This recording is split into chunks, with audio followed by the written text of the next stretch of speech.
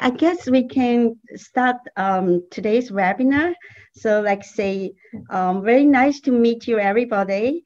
So it cannot believe that that we've been, like I said, we've been staying at home, and then we have to, most time we have to host the webinar instead of in-person event. But one thing a good thing about webinar, we got opportunities to meet people all around the world. We have registrations coming from, of course, from North America, from Canada, where we located, and from US. And we also see people coming from Europe, like Germany, UK, Poland. And we have people, registration coming from Brazil, from South America, and also from the Asia part, from China. So all this actually, it's very exciting. So that at least that's one good thing about the webinar versus in-person event. So yeah, so like I said, it's very welcome everybody. And today we are going to talk about today's presentation. It's about new and advanced features in Jira Service Management. We will talk about what are the new modules are being added to Jira Service Management, and we will be focused on cloud version. I'm Irene, and I'm leading the DragonAgile office here in Waterloo, Ontario, Canada. Joining me in this presentation, it's also my team.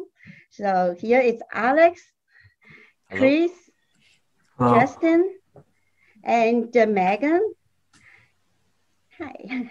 So yeah, so we also have our good friend and a guest speaker, Paolo, and he is a vetted, very experienced Jira and our Atlassian users. And today he will share his best practice and how he uses all these powerful tools at his work. Hello. Right. So let's get started. So this is today's agenda. So first I will do a brief introduction about DragonAgile for people who don't know us. And after that, we will take a look at some of the new features in Jira Service Management. And we will also look at the roadmap, Atlassian's cloud roadmap, especially about the Jira Service Management, what is coming up and what's already it's available now. And after that, we will dive deeper into some of the new features in Jira Service Management. So my team has prepared some demo and the slides for that. And following that, we'll be looking at what are the plans that Atlassian has to offer for Jira Service Management. And Paolo will do his, will share his best practice after we look at the plans. And we will also be touching on the cloud migration options for Jira Service Management. Is it possible? How do we do it if we want to do it now?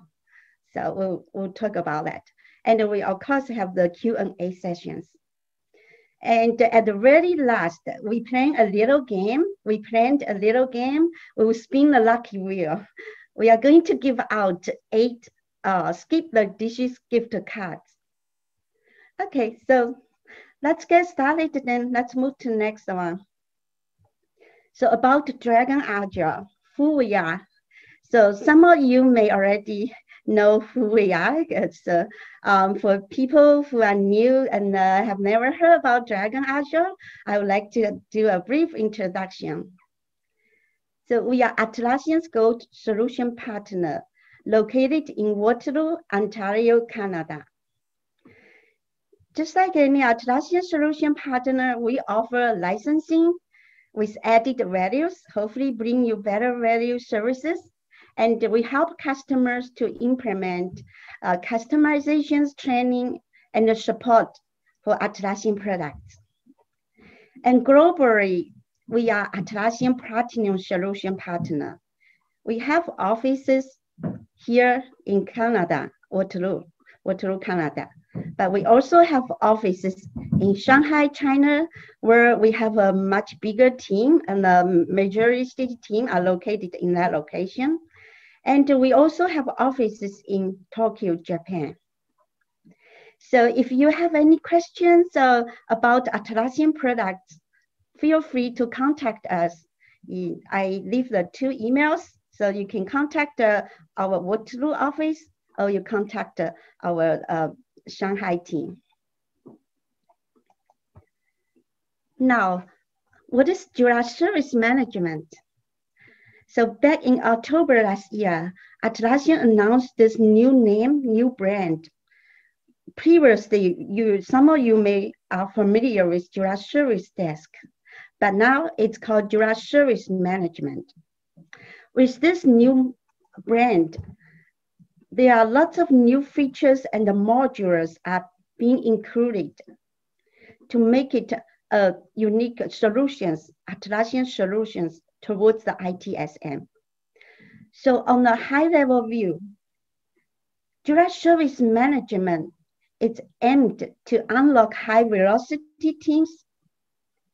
It's meant to deliver value fast and make your work more visible.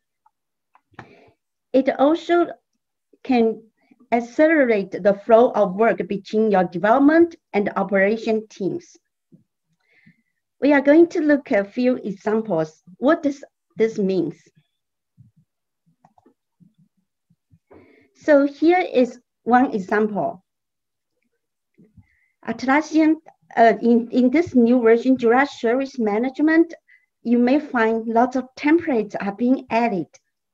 So the templates, it's not just for IT service management. You will find the templates for such as HR services, project, facility services, legal services. It'll make user much easier to create a project quickly. User can select a template that is closer to what they need. And once the project is created, it's ready to run with all the set configurations that match their needs. So that's a very, very nice feature, and it helps you to deliver your value fast. So next, let's look at how does this tool make work more visible. Here's one example. The screen you are seeing, some people may not be familiar with because it's of Genies. So in this of Genies screen, it's investigating an instance. Within this screen, you actually will also see the information about the Bitbucket. Once the Bitbucket is integrated with Jira Service Management with Opsgenie, the recent commits will be available on this. At the bottom, you can see the recent commits. You can see all the commits that may causing this instance. And once you identify which commit could be the cause of the incident, you can actually add the potential causes and select the commit. So a screen like this will just make it work much more visible. So helping you to find the root cause of the issue much faster. Now let's take a look. How do we accelerate the development operations team and get to work more tightly and closely? Here is a screen. It's a screen from Bitbucket. I use this screen because within the Bitbucket with the pipeline, a developer can quickly create a change request from within the Bitbucket without toggling to another application like Jira. They can just raise a change request, and that ticket will be created automatically in Jira. And someone who needs to approve that change request. So once that ticket is being approved, it'll be automatically deployed. This will save developer lots of time because developer don't need to wait for approval. Everything is automatically so that he can quickly move to other tasks. So that's why it supports a point, it accelerates, making your development operations team to work a bit much closely and faster. Now that being said, that is just some new features in Jira Service Management. And I like this roadmap from this page about all the cloud roadmaps. Here you can select on the left panel, you can select which module you want to see. If you want to see if that particular feature you are really wanting to be included in Jira Service Management, is it already be shipped? Or it actually will be released soon? Oh, Atlassian, it's working on it right now. So this will be a very good page to give you all the information. So I think it's worth to take a look. There are lots of modules and you may find some surprising, happy to see some features will be available soon. All right, so we talk about the roadmaps. Now, before we dive deep into the new modules, I would like to do a brief refreshment of what are the fundamentals in Jira Service Management, previous Jira Service Desk, before we go to learn the new features. So this are, I provide a list of all the key components and the functions within Jira Service Management. So Jira Service Management, it's just like any Jira software project. Once you created a project, it comes actually with extra customer portal. Customer can raise tickets from within the customer portal. And the agents will see the tickets, but the agents can organize the tickets in a queue. So queue is a very good way to organize whatever way you want it to organize, based on agent's name, based on the priority, critical, right? So based on the functional elements of your work. So it's very flexible to organize. And within Jira Service Management, you definitely can create the request type because customer can raise tickets in any area. So make a request type more user-friendly, close to what customer needs. This is the customers, it made them life much easier and find your raise the ticket in the right category. So that's a request types. And of course, as an admin, you are able to set the customer permissions. So customer permissions will allow you to allow the Jira admin to define who can raise your ticket. Is your portal public or it's just a private portal? If it's a private portal, who can raise the ticket? You can define in the customer permission. So now, customer notifications, within this module, you can define at what event should customers receive notifications. Do you want them to receive notifications for any changes, updates, little comments being added in, or only at a certain event? So that can be defined. And SLAs. SLA is a metrics to measure how your team, how the agents performing their work, how fast they get to work on a new ticket, and how long does it take your agents to resolve a ticket.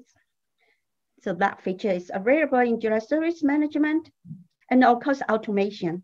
It's a very good, I like that module.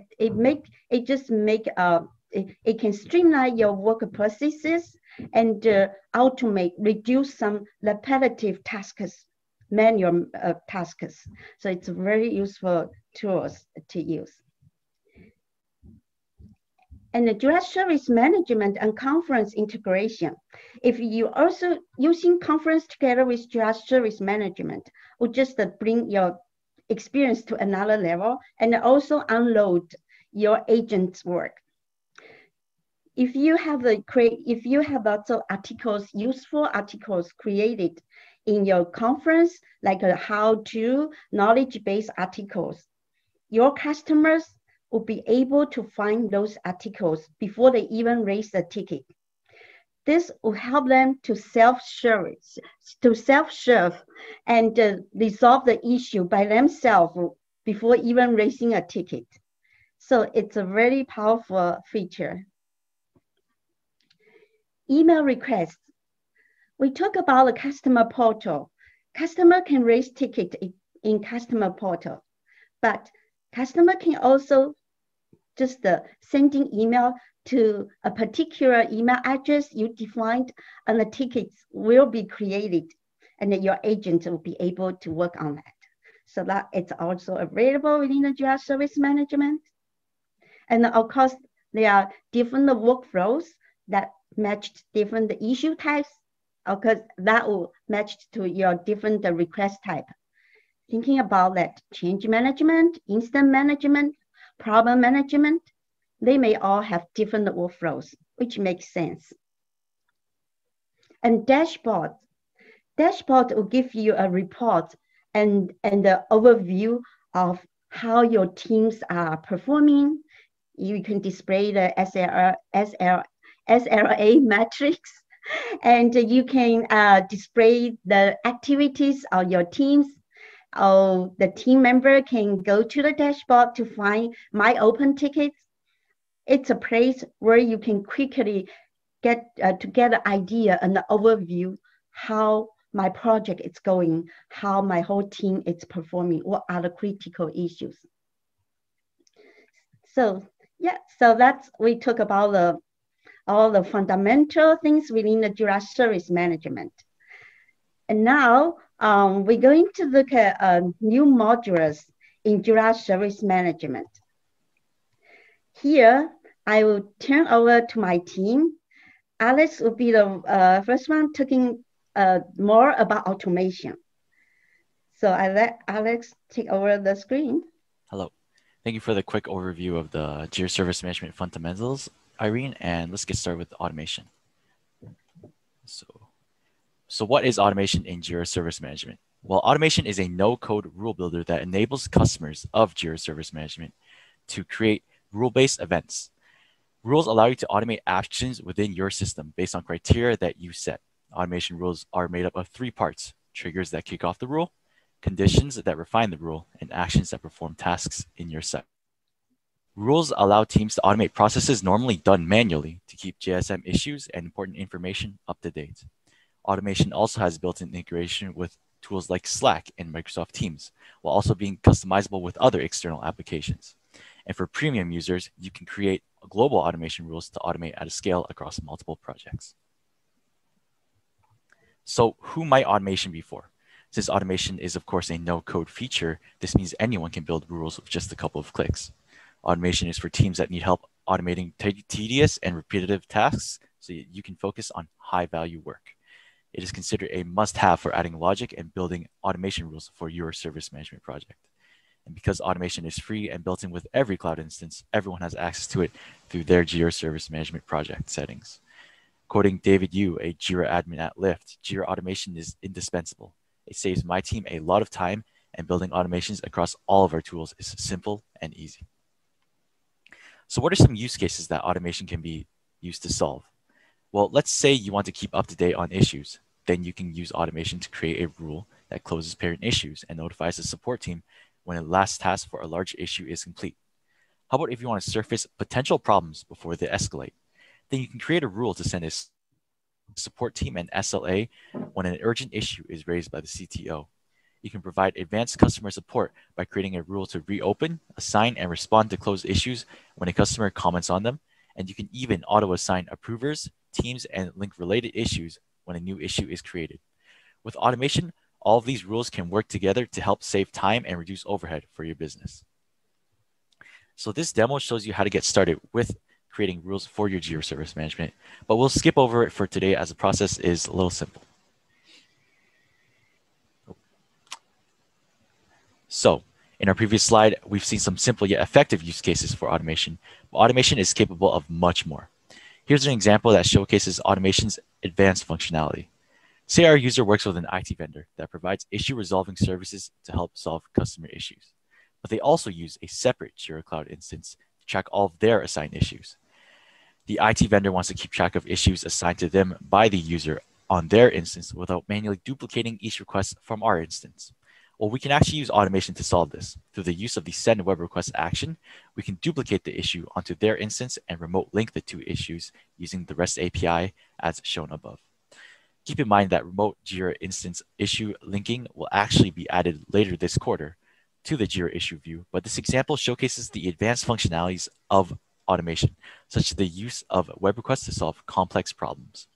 While remote linking will be added as a default function, the duplication of the issue itself is not, and there will be even more advanced options we can use with web requests, such as waiting for the response data and using that to update our issues, and even sending custom data to only send specific data within the web request so that not all information is shared. You can see above that we can also change the headers and the HTTP method type. And not only that, but we can also use automation to go as far as duplicating the work logs and comments when they are made on either issue to keep everything up to date. So another way automation can be utilized to help automate tasks related to change management is using some of the tools available. In the example above, you can see that when a deployment to production is made in our Atlassian Bitbucket, which is connected to our JSM project, automation can be used to create corresponding change requests to be tracked within the project. Furthermore, we can use automation to populate the fields of our change requests depending on the services affected, as shown in the automation rule above. And once the deployment reaches a conclusion, we can then transition the request accordingly to match the request status. With the tools automation provides, you can even automatically add approvers according to the affected services bucket until the request is approved. Here you can see all the DevOps triggers automation provides for you to activate rules based on the many actions you can take in your development software.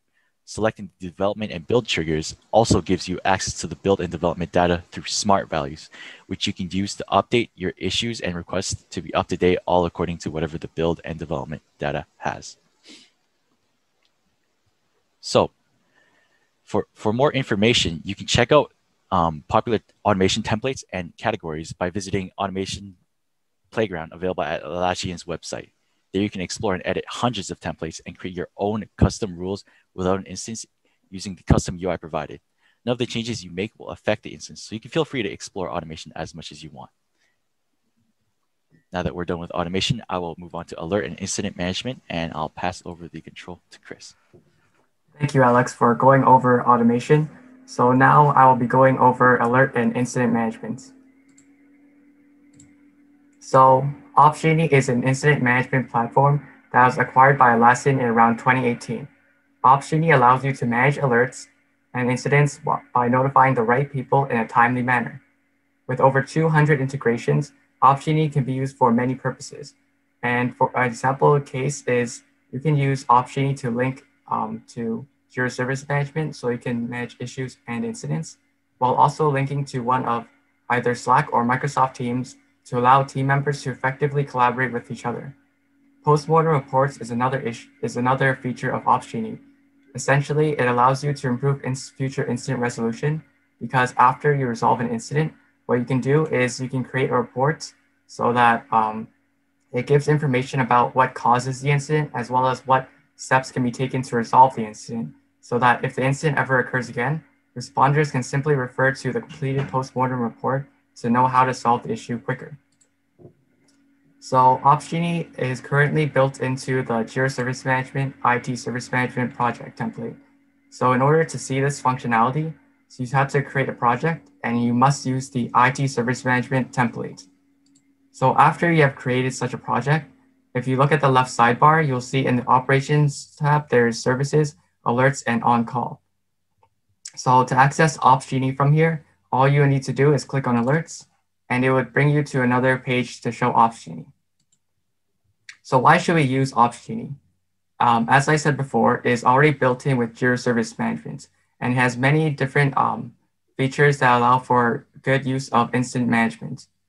It also has the Operations tab in Jira Service Management, so you can quickly check what services are available, any alerts that need to be attended to, and who is on call to deal with these issues. It can also reduce alert fatigue for teams. And what this means is that, so consider that you have multiple different departments or teams, and they each have their own apps and systems and notifications, and you want them to collaborate. When they have to collaborate, they're going to end up sharing some of these notification systems. And this can mean that there's a lot of unnecessary notifications going to each team. So what Opsgenie can do is it can essentially take all those notifications and reroute it to the right people to make sure that not everyone's getting all the notifications at once. And also with all these different integrations, you can easily synchronize between many apps so that if you make one change in one app, Opsgenie can make sure that everything else stays up to date. So now I'll be going over some common uses for Opsgenie. So the first one is going to be efficient incident management. So whenever an agent sees that there is a ticket with an issue that is really important, that is an incident, what they can do is they can escalate this incident and make a corresponding incident in Opsgenie. And then within Opsgenie, responders will automatically be notified of the incident. Responders will have a few options to collaborate with each other through an incident command center, which allows them to video conference with each other. They can update stakeholders, as well as view more information about the incident. So the second use case of Opsgenie is consolidating and routing notifications. So as I have mentioned before, whenever there is some collaboration between many different teams and there are lots of apps and notifications, it can very easily get messy and end up causing a lot of unnecessary alerts to team members and leave them confused and wondering what they're supposed to do. But Opsgenie can actually consolidate all the information from all the different apps, and then using things such as routing rules, it can route all the notifications to only the right people, so that instead of having your team members search through thousands of emails every day, they can get the notifications they need, such as urgent ones through a text message or SMS or mobile push notification from an app, while less urgent information can be sent through email. So another feature of Opsgenie is system monitoring and scheduling jobs. So in Opsgenie, there is a feature called Heartbeat. And what a Heartbeat is it's basically uses a system with REST APIs or emails to send information and communicate with an external system. So for example, a Heartbeat can be used to make sure to check that your website is still up every hour, or it can check whether or not daily scheduled jobs such as daily database backup has failed or not. And if it ever receives a bad response, or if Opsgenie is expecting a response, but they don't get a response in a certain time, then it can automatically create an alert to tell responders that there's an issue that needs to be resolved. So now I will be going over how to use Opsgenie and how to integrate with Jira Service Management. Although it is already integrated with Jira Service Management, I'm going to show how to integrate it both ways and how to customize it a bit more. So I'm first going to start off by logging into my Atlassian accounts, and I'm going to create a new project. So this project, I'm going to call it ITSM test. And it's going to use the IT Service Management template so that we can see the features built in from Opsgenie. So as you can see on the left sidebar, there is the Operations tab, which has services, alerts, and on-calls. And these are the built-in features from Opsgenie. So in order to access Opsgenie from this menu, all you need to do is click on the alerts, and that should take you to an external tab. So the first thing you want to do with Opsgenie is you want to set up the users. You would go to settings, scroll down a bit, and underneath people, you can see users. So here I have already added myself as a user, but now I'm going to add another user. I will add Alex to the users. And roles determine how many permissions and what access each user has to the website. So for now, I'm going to give Alex the user role. The next thing you want to set up is teams. So let's say I'm going to create a new team and I'm going to make an IT team. This IT team, I'm going to add myself as well as Alex. Within this team view, we can see routing rules. So routing rules determine where and how notifications are routed, either using escalation policies or a team schedule. We can also add our own routing rules. I'm going to make one called high priority. So for example, if the priority is greater than moderates, which means high or critical, then I will route using the IT team escalation policy. So essentially what escalation policies are is how team members are alerted of alerts. So 0 minutes or immediately when an alert happens, a certain on-call user in the IT team schedule will be alerted. If it's not acknowledged, then 5 minutes later, the next user in this team will be alerted. And if after that's still not acknowledged, 10 minutes later, all members of the IT team will be alerted of the issue. So then we have on-call schedules, which show the schedule of who is on call and what time. For example, you can see when I'm on call versus when Alex is on call. You can actually change the rotations by editing rotation right next to it. For example, we can change the rotation type to daily. Now we can see this change is reflected. Also, what we can do is add an override, which basically allows us to take over for a certain period of time when someone else is working. So for example, I want to override when Alex is usually working. So I would just select the dates and then I would select the time interval as well. Yep, and now you can see the slot, which shows the override. And it shows up in the final schedule as well on top of the rotation. So now I will be going through each of these tabs after I show the notifications. So in notifications, you have contact methods which allow Opsgenie to notify you in different ways, such as email, SMS, voice, or even a push notification if you install the Opsgenie app. Notification rules define how and when exactly you'll get notified of things. So for example, I can make a rule that's just a test rule for notifications. If the message contains help, then it'll immediately notify me through my email. I can change this to be any other contact method that I have specified.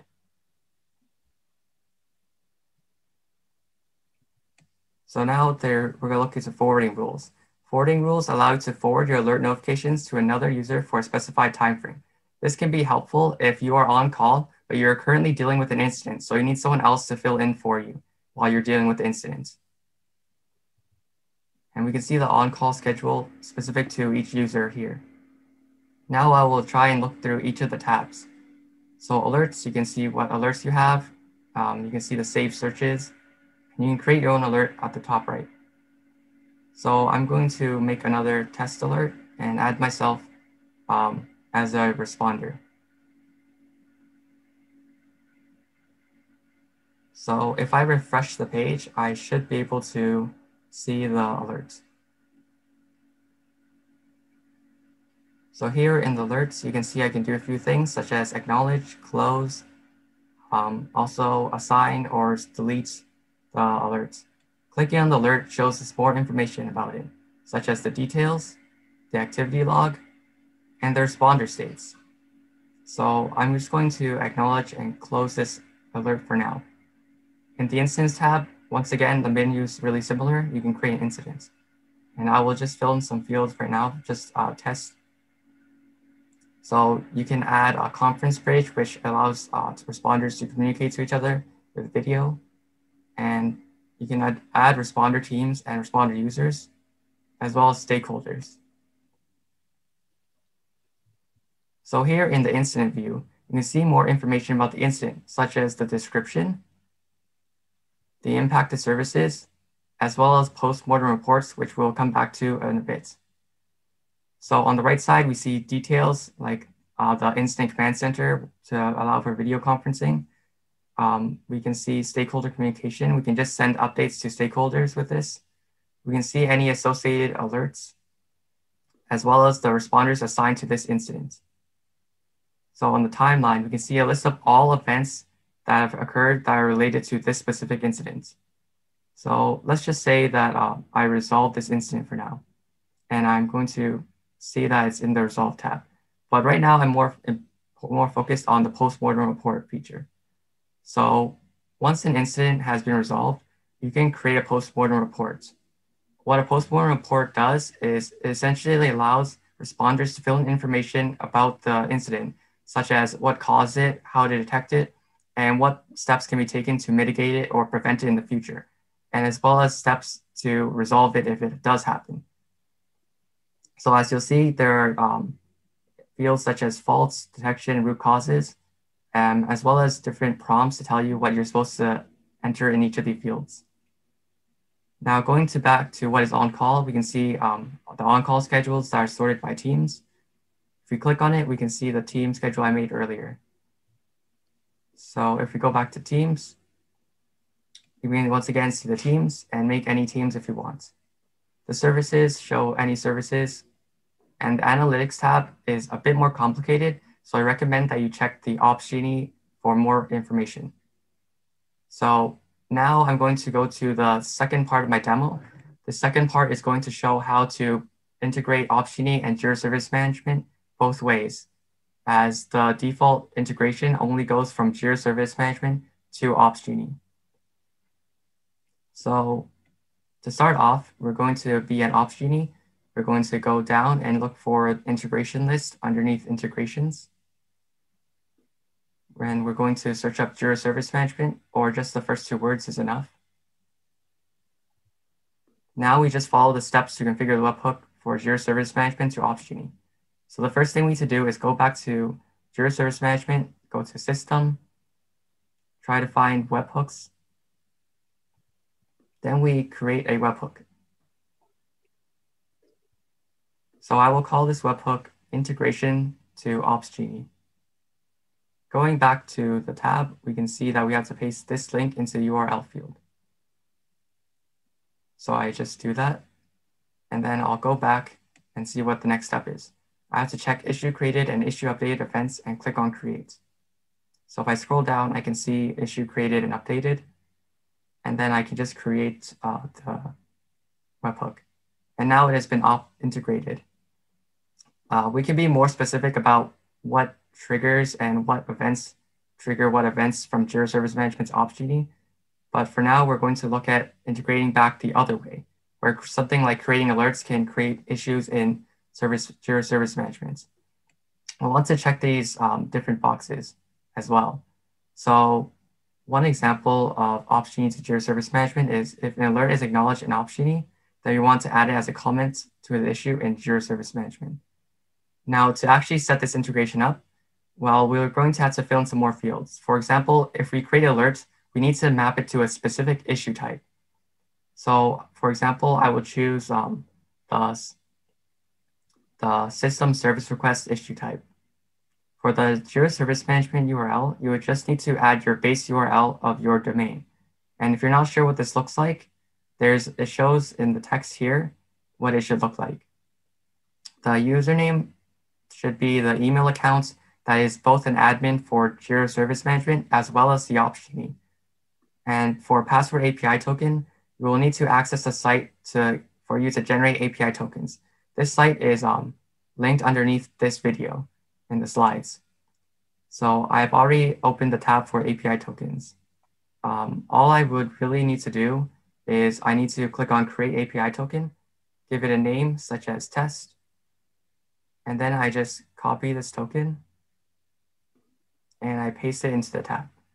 So the last thing I have to specify is the project key, because I need to know which project I'm integrating this with. So I know in this case, I'm integrating the project key that has IT. And with that, it has been fully integrated. So now I will cover an example use case that uses Ops Genie and Jira Service Management together.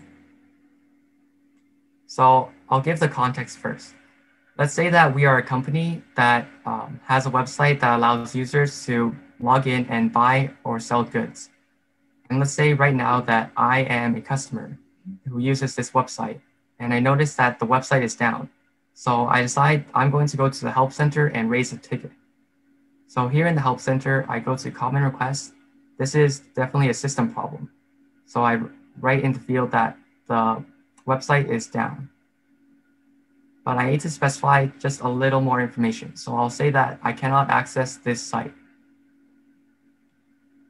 And now in the affected services, I know that the company website is down and I can submit my ticket. Now let's say that I am now an agent viewing this issue for the company.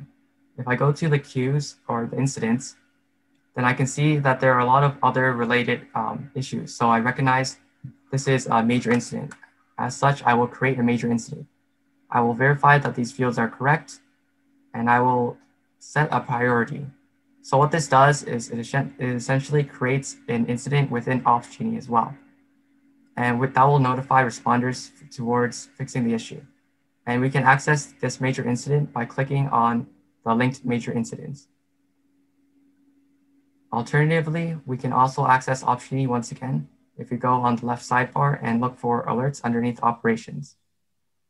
But for now, I'm just going to go back to the tab where I've clicked on the linked major incident. Here we can see more information about the incidents. As we can see, the impacted service is the company website. And if you have a Bitbucket integration, we can actually investigate the potential causes. Here we can see information about the deployment history, as well as the commits that have been made. If you suspect there are certain commits that are causing the issue, you can select them and add them as potential causes. And now they should show up right over here. So once again, on the right side, responders can create incident command center to communicate with each other, send updates, and we can also assign roles to responders. For example, I assign myself to be the incident commander. Now on the timeline, once again, related events should pop up. For example, me assigning myself to be incident commander just now appeared.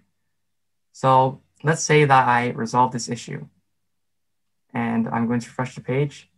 I mentioned post-mortem reports before, but what you can also do after you create a post-mortem report is you can actually, let's say I filled this in, but even though I have not right now, but what you can do after you fill it in is you can actually export it to Confluence.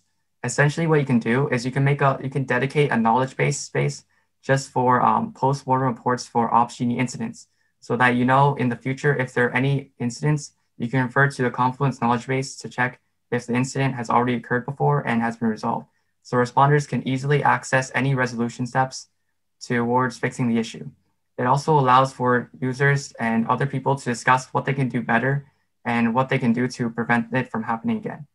As you can see, it shows up in the Confluence page. So now I will hand this over to Justin, and he is going to be talking about asset management. Yeah, thank you, Chris, for telling us about Opsgenie and incident management. So I'll be going over the final new feature today, which is Insight Asset Management. As of now, Insight is a Jira application add-on, which Atlassian hopes to be able to integrate more into Jira Service Management by the fourth quarter of 2021. So at a high level, Insight is a database that stores company-wide asset data. This can be anything from IT assets to human resource assets. And it also maps the relationships between these assets. Additionally, you're able to link Jira issues and company assets. And this helps Jira admin be able to track, manage, and use the different company assets and assign the correct people and the correct assets to any service requests within a portal.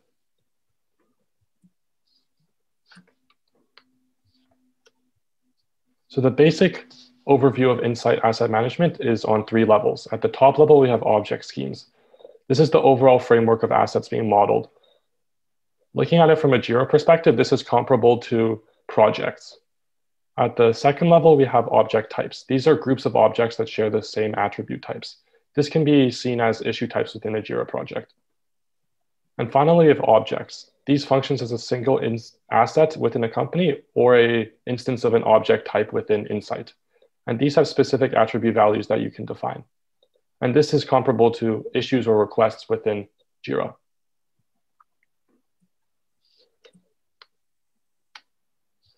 As of now, Insight is accessible through the apps header within Jira. The home screen is actually the object schemas page. We can create new object schemas from the top right corner, but for now, I will be going over a test IT object schema I've pre-configured. Going into it, we see on the left a list of all our object types.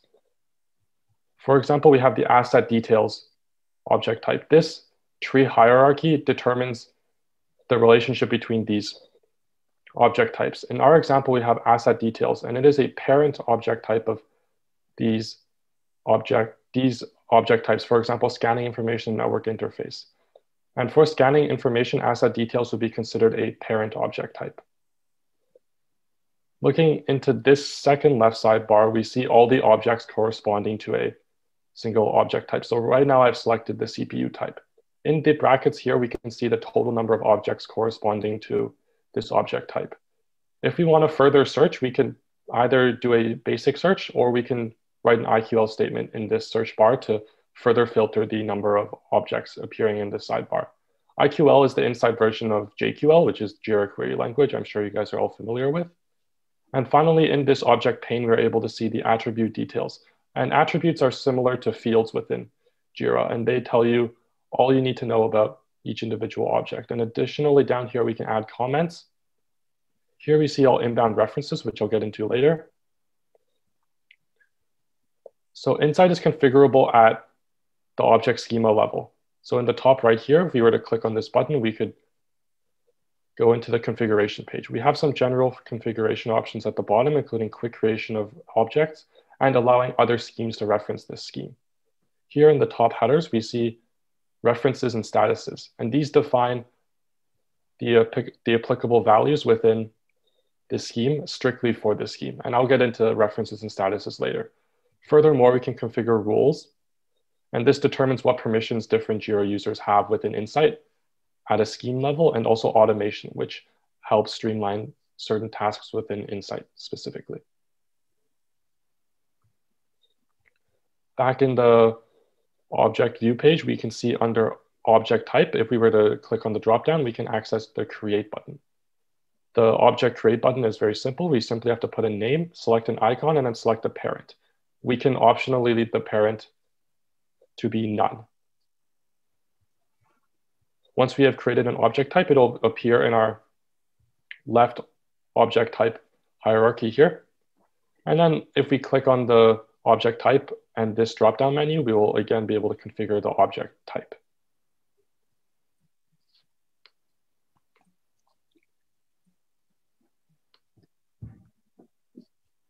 So here is general configuration. And this is just where you can change the name, icon, description. More importantly, we can look at the inheritance. The first option, let the attributes be inherited by object type children, will allow any children object types to have the same attribute as the parent object type. Setting the object type as abstract will make it so that you cannot create any objects of this object type. Rather, you can create objects of its children type. This is similar to object-oriented programming. Back in this object view, we can see the create object button. To create an object, we would simply fill in all the attribute values.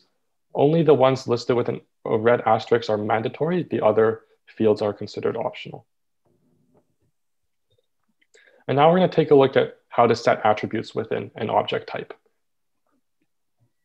So the default attributes that are created are the key, the name, created date, and updated date. Everything else is configured by the Insight admins. So under type, we have 5 different types we can choose from. The default type, which has type values text, datetime, integer, text area. So the type value determines what the Insight user is able to input as a value. The second attribute type is a status. And we see here that the type value is actually blank, and that means any status defined within this object scheme or globally is accessible to the user when they create an object. If we want to restrict the number of statuses that they can define, then we simply select the ones we want them to be restricted to from the dropdown. And this list will include every status defined either within the object schema configurations or the global configurations page. The next attribute type is objects. And these link one object type to another object type. So the type value is the object type we want to link this current one to. And then here we have a list of dependencies. And this will determine what type of object link we have. So in this example, we have that the application services object type is being linked to the network assets object type by the installed dependency. So in simple terms, this essentially means that an application service is being installed to a network asset. The third view we see up here is the graphical view, and this shows a list of dependencies between different object types. So in this example, we see that the CPU object type is a child of the asset details object type. And additionally, that it is linked to the host and connected devices object types, which essentially means that these have references to the CPU. And then furthermore, the connected devices is a subtype of the host as shown by this arrow. And they are both child types of the network assets. So this is a brief overview of the basics of Insight Asset Management. So next, we're going to take a quick look at Insight Automation.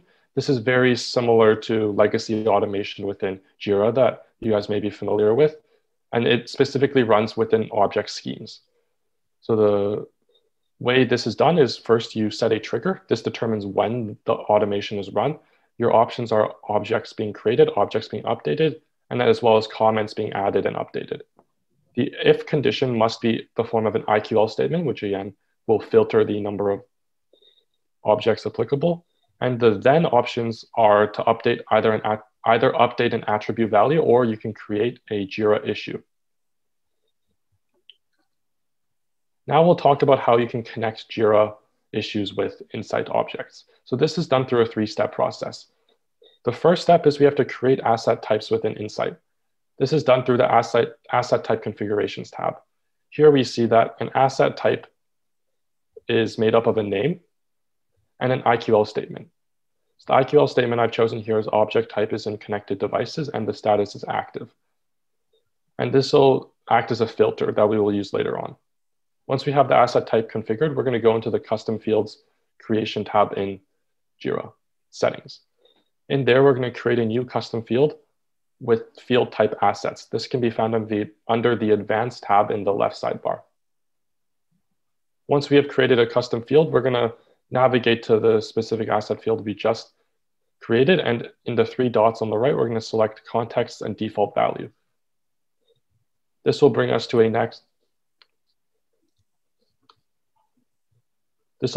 another screen. And here we see under filters, we're able to add any filters. By default, there will be none selected. If we click on edit filters, we get to this tab. And here you're able to choose the asset we just configured in asset type configurations within Insight. So I've chosen active devices here, and this will filter the available objects within this custom field. So a quick example of this in action within a IT service desk project is, for example, I created a request that has the summary CPU slow, and we see under affected devices, I've chosen front desk PC. And this has been chosen from a list of every single object within Insight that meets the IQL statement I previously configured.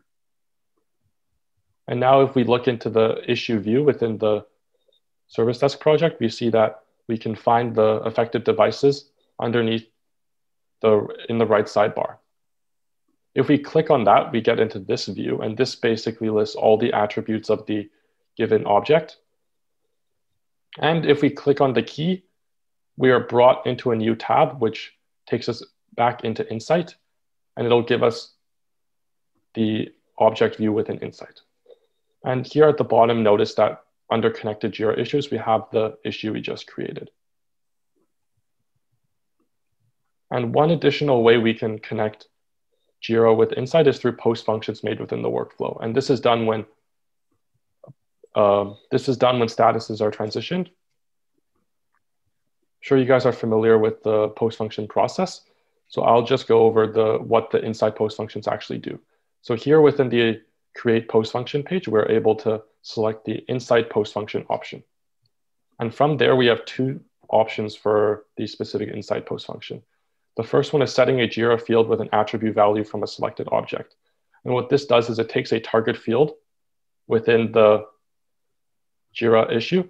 So I chose here affected hardware, and it assigns it a value determined by the attribute value, for example, name, within the object that is referenced in the asset field affected devices.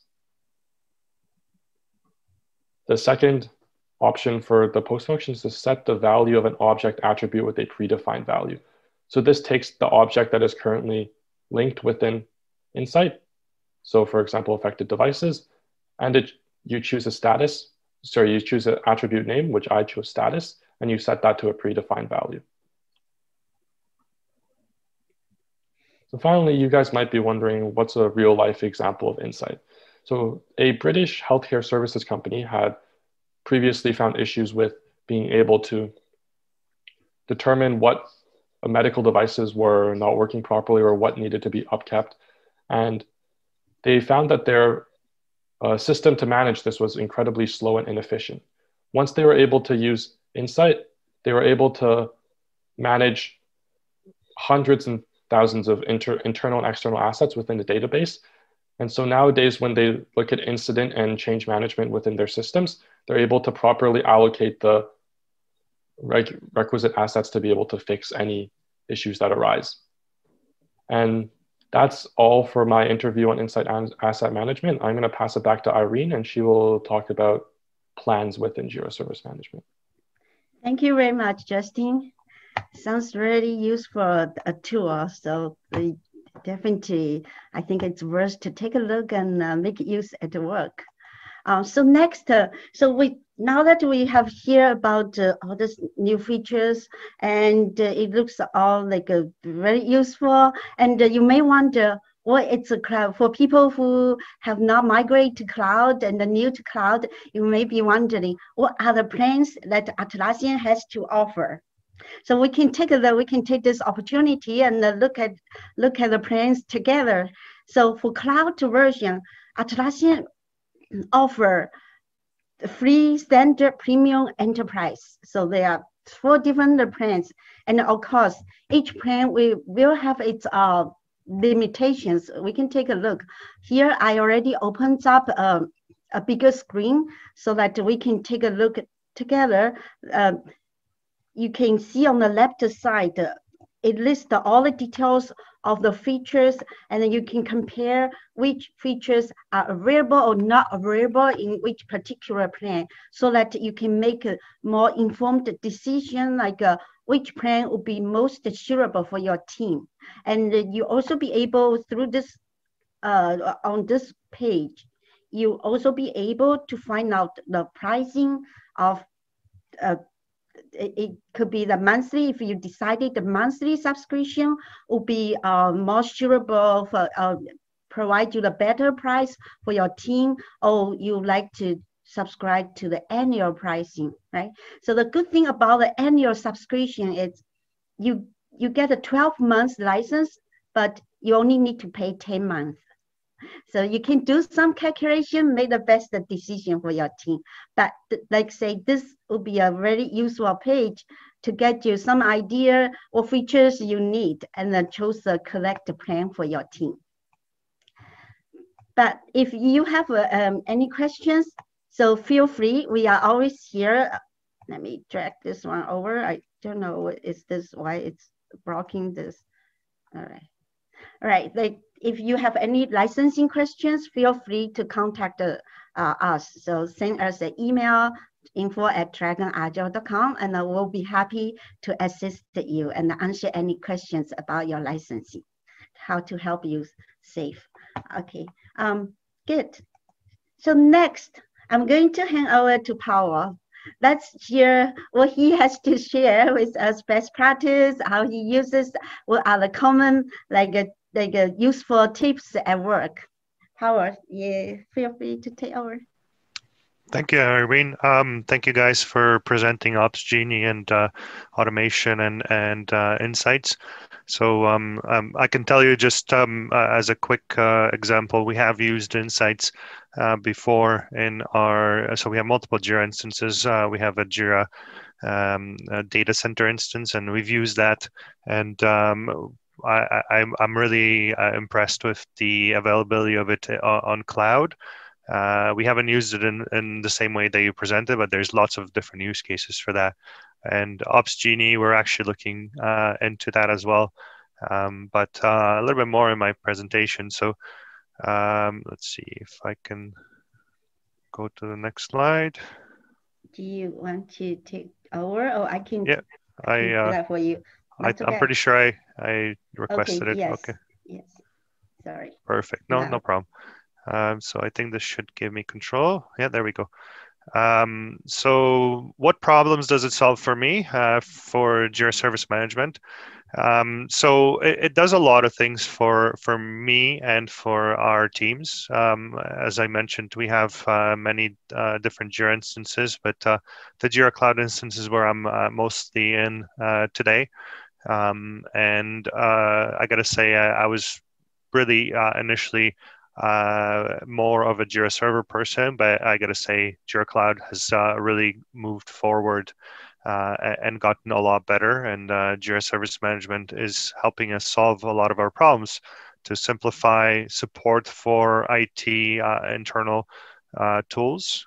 So we use a Jira Service Management project if there's a approval process required for an NDA project access modifications, we need to have somebody approve that, and Jira Service Management does that very well for us. It allows us to send a request to the viewer, to the approver, and once they verify in their notes that access can be granted to that user, it is then proceeded with an approval, and gives us the ability to give the user access that they need. So for NDA projects, so non-disclosure agreement projects, and many of you probably have them as well. The approval process basically gives us an audit trail and the ability to track of who has access. Work prioritization, great tool for prioritizing work. I'm currently working on migrating my middleware team into Jira Service Management project. It will allow us to have our end users to have the ability to send in requests, and we can prioritize them and work on them. And the approval process for some of the larger projects will come in handy as well.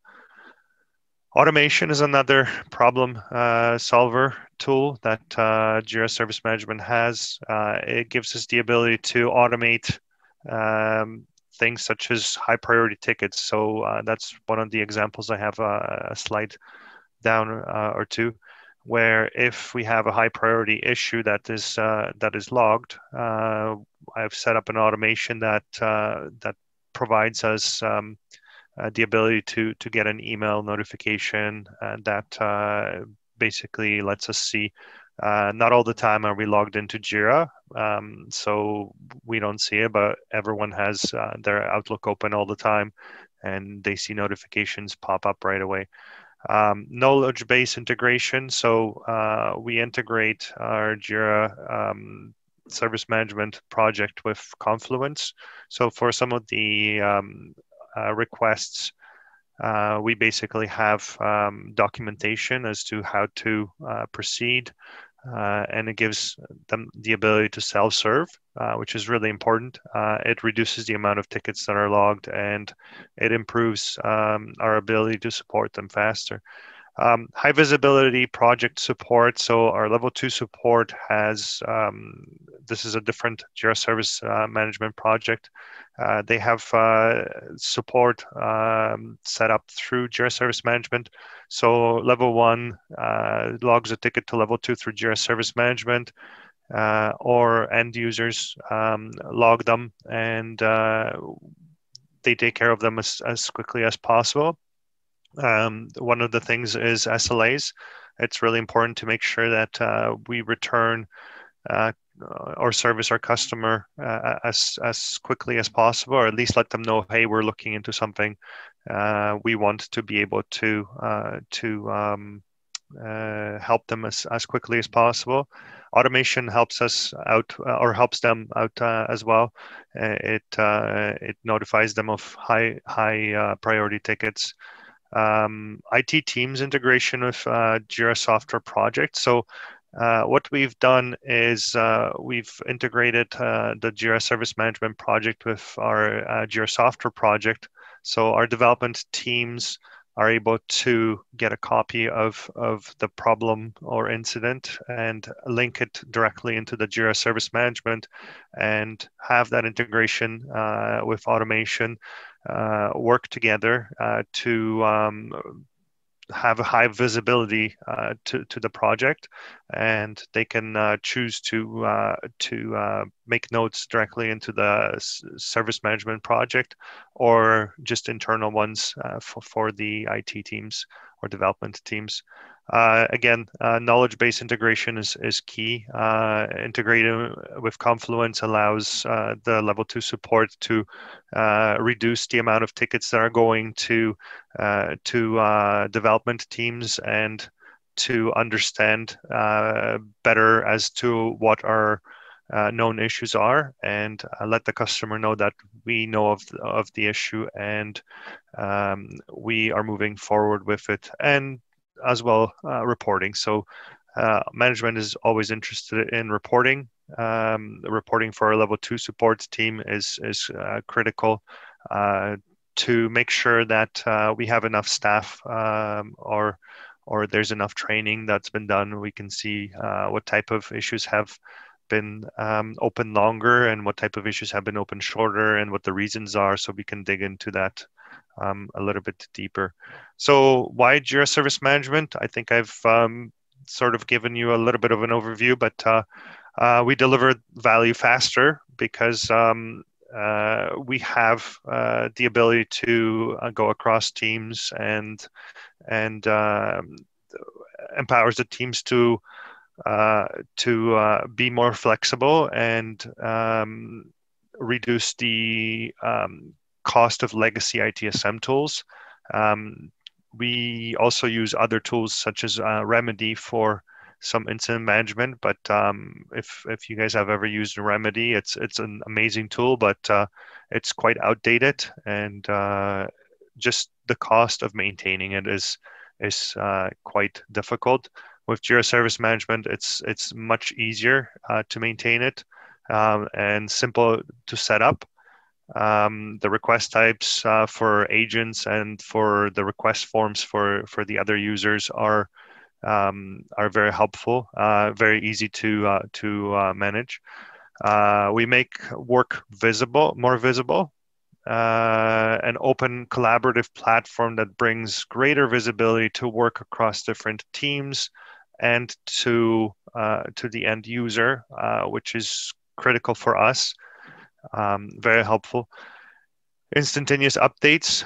As you know, you can set up different notifications through Jira Service Desk. So either through the app on your phone or through email, you get constant updates, and you're constantly knowing where you are. And automation that allows escalation to other Jira projects. So we have in our workflow in our Jira Service Management for certain issue types, the ability to escalate to other projects, and with the help of automation, which is again a great tool with Jira Service Management, to be able to escalate more quickly and have issues resolved faster. Feedback and reporting is also very useful in Jira Service Management. We get continuous feedback from satisfaction surveys. We basically take that and we try to improve. We try to grow as a team reporting that allows for workload management and planning. So we use these reports to make sure that we have enough staff for specific things, especially around deployments.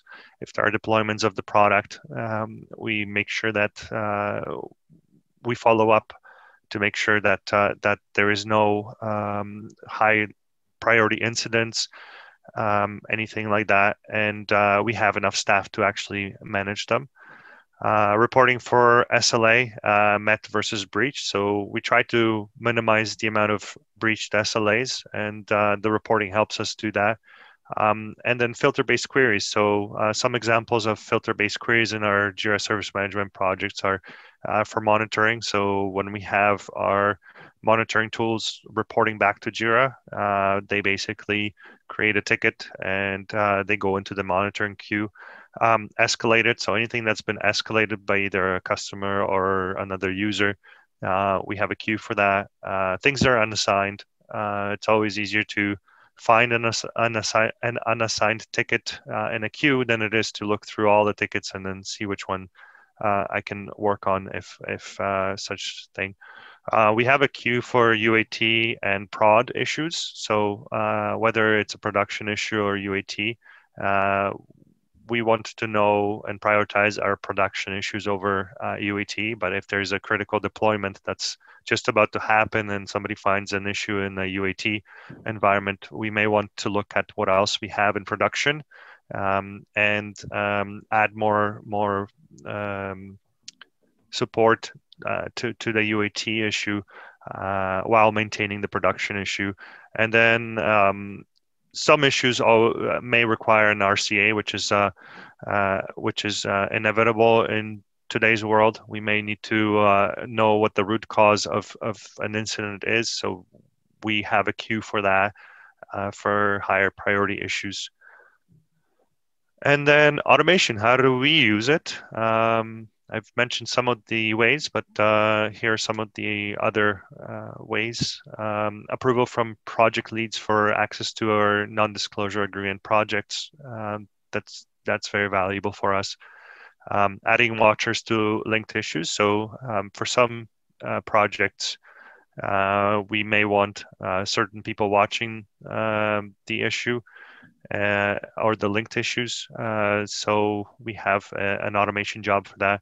Notifying a assignee when an SLA is close to breach gives them an opportunity, if they're not super busy on a higher priority issue, to be able to visit, or at least to let the customer know, hey, we're looking into this. It's just it may be delayed for whatever reason.